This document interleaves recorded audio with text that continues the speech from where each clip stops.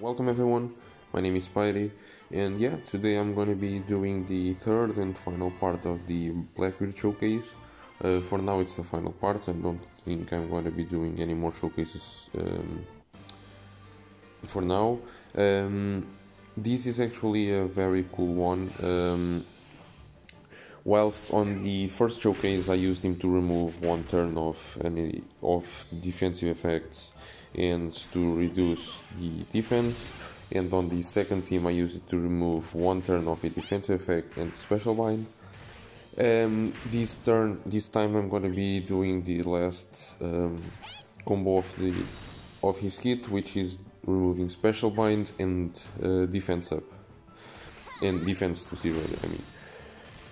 This team is actually quite it's not like very stall. You don't need to stall that much because you don't need this last stage of special, but I end up having to stall a little bit more because a lot more because of law. I'm bringing the Bandai law, which has special level 1, because I didn't have any laws available and I didn't feel like bothering people at this time because of it, because it's really early in the morning here in Portugal.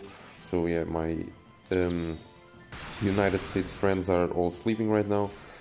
So yeah, I guess it's fine. I just have to stall a little bit more for it.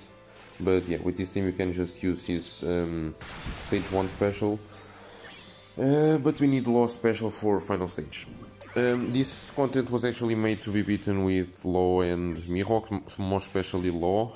I thought I'd bring him because it just makes it easier. And then we have Pudding to get around the block slots and to stack the Blackbeard base attack boost. Then I have, for final stage, I have these Hawkins and I have Kids to get around the thresholds, the attack down and the resilience. And yeah, this is a pretty straightforward team. I have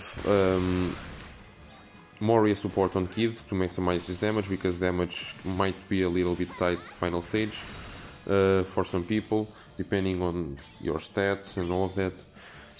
But it's still a nice team. And this is a stage where we are going to use his special, and you'll see it's very nice for this. You can just remove the special bind and set defense to 0 and get 2 huge boosts. Then we have Mihawk for an attack boost for this stage and the next one. And then we have Pudding to get around the block slots. And yeah, there's not much secret to it, like this unit is very nice. He is not boosted by Law nor Mihawk, which is a shame, but that's the way I managed to get this team working, so that's the way it's going to be. And yeah, this is the last, because I cannot find much hard content that can really abuse his kit. I find these 3. Maybe if I find another one in the future I might do another team, but for now this is gonna be it, and I'm gonna move on because I have another showcase that I wanted to try out, another unit, which is the Nami Usopp. They are a very cool unit and I really wanted to try them out. And yeah, this stage can be a little bit tricky, but with the right units it's easy.